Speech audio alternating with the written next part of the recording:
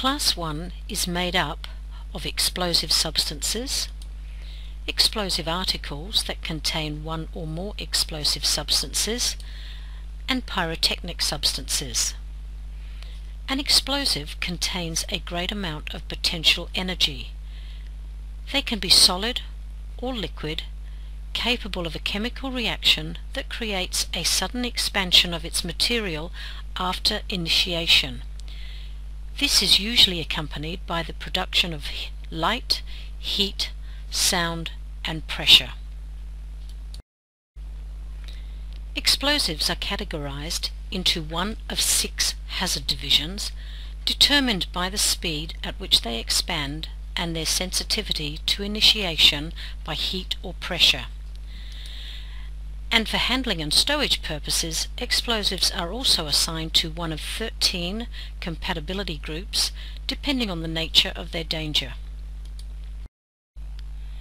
The first division is Division 1.1. These are articles and substances that have a mass explosion hazard. Examples of Division 1.1 include TNT or trinitrotoluene, plastic explosives, dynamite, and also detonators. The next division is 1.2.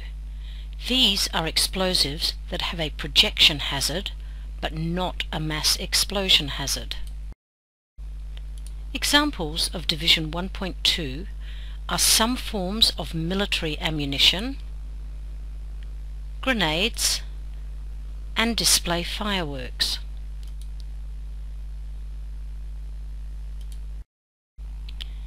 Division 1.3 are explosives that have a fire or a heat hazard and may have a minor blast or a minor projectile hazard. Examples are distress flares and flashpots, shown here at a football match. Division 1.4 are explosives that don't pose a significant risk.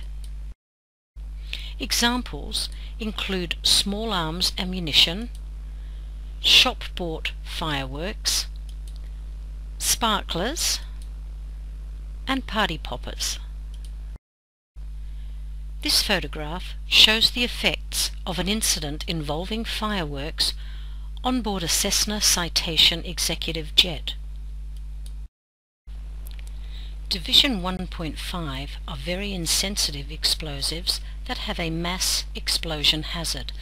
They are so insensitive that there is little probability of initiation under normal conditions. This division are often referred to as blasting agents.